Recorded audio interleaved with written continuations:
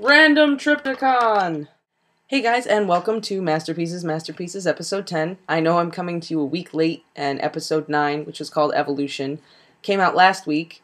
But the weather, honest to goodness, has really been that terrible, and I haven't been able to upload anything.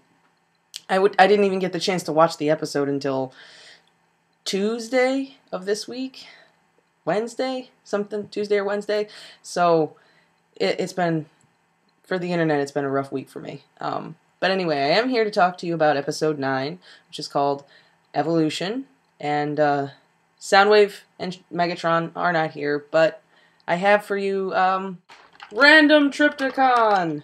Anyway, episode 9. It starts out, Megatron and Starscream are on their way into an abandoned mine, and Starscream is freaked out. He thinks, rock bottom? Is this happening to me again? But we actually find out they go to Shockwave's off-site Predaking lab. And they're chit-chatting, talking about the project and this and that, and Megatron informs Starscream that his little stunt with the synthetic energon cost him not only in the Insecticons, but also more than half of his troops. So we know that the Decepticon army is hurting a little bit, and it greatly bothers Megatron.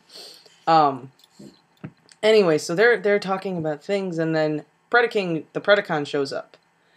And Starscream hits him with a pole, and we see Predaking transform. Finally! Random Triptychon! After how long have we been waiting for this moment? Finally! We get to see him transform, and it's awesome. It's just awesome. I was just... Perfect. Perfect. And I don't know why everyone's complaining about his voice. I think his voice is awesome. I think it's perfect. I think it works. And he just tells Starscream, if you ever hit me with this again, yada, yada, yada. It reminded me of Caesar when he says no. Predaking had his no moment. He just said, no, you do not treat me like an inferior being anymore, man. It was great. And he sees the Predacon clone army and pledges undying allegiance to Megatron, but in return wishes to be the Predaking and wishes to command the Predacon troops. Okay. Alright. Megatron has a little side conference with his closest guys, and he says, you know, this Predacon is good to have in your backyard, but he's got a lot of ambition. What if he one day realizes how much more powerful he is and how much more powerful his army is than mine right now? He might, and then Starscream says evolution becomes revolution. So Megatron decides that what he needs to do is destroy the Predacon clone army before Predaking can be given command of it and be given the chance to possibly threaten Megatron. And they plan to make it look like the Autobots did it.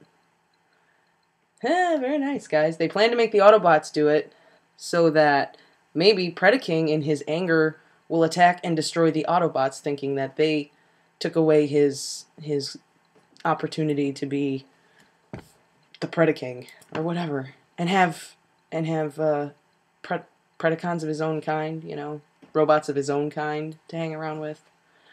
So Anyway, we cut back to the Autobots, and things are just kind of going along as normal. Ultra Magnus doesn't feel like he belongs, and Optimus Prime tells him it's not about just being an army, and I don't know. And then right back to the Decepticons. We get 5 minutes with the Autobots. Right back to the Decepticons, just like, alright, this is where the Autobots are at. Boom.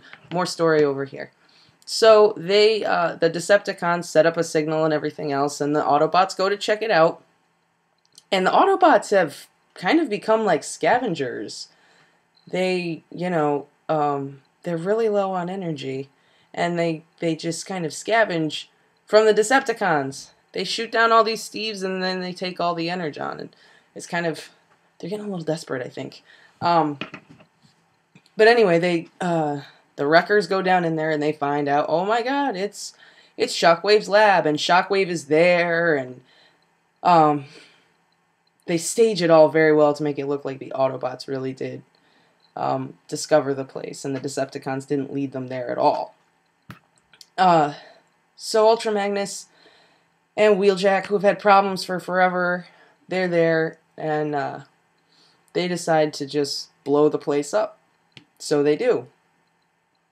And Predaking shows up, and he sees that the Autobots have blown up his Predacon army, and he flips shit. Random Triptychon!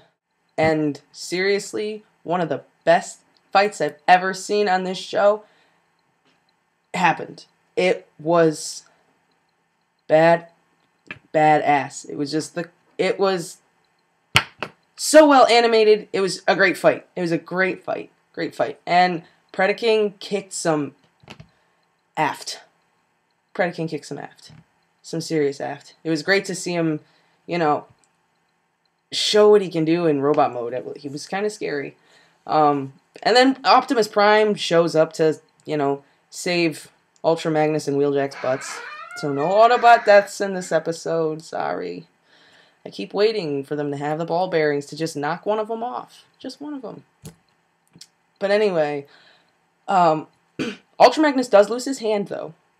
So he lost his hand. So there's something, I guess. Something bad did happen to an Autobot. Now, Predaking has fallen right into Megatron's hands. He gets pissed off that the Autobots got away, and Megatron just says, I'll do everything I can to make sure that we can eradicate the evil Autobots, blah, blah, blah. So Predaking's like fallen right into Megatron's little plan, so we're going to have to see where that goes.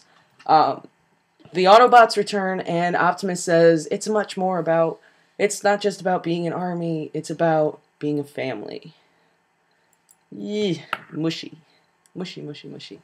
But the end of the episode, Shockwave tells Megatron that there's something he has to see at the lab. And at the lab, Shockwave tells him, when this blew up, there was one thing we weren't counting on, and that was, there was all this synthetic energon. His knockout brought down all this synthetic energon.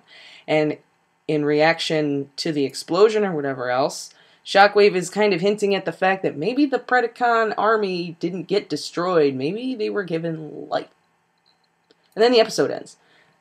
So, are we going to see more Predacons? I think so. Are the Decepticons and the Autobots going to be in major trouble? I think so.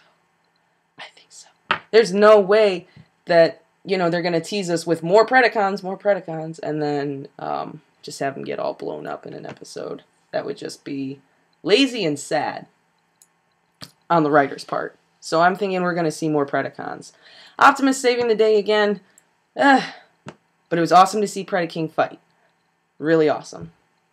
Now, Hasbro has started taking down episodes of Transformers off of YouTube. So I don't think we're going to be able to watch them on there anymore. So if you want to watch them, you're going to have to try a little harder to find them online. And as soon as I find this week's episode, I will be back at you with another episode of Masterpieces.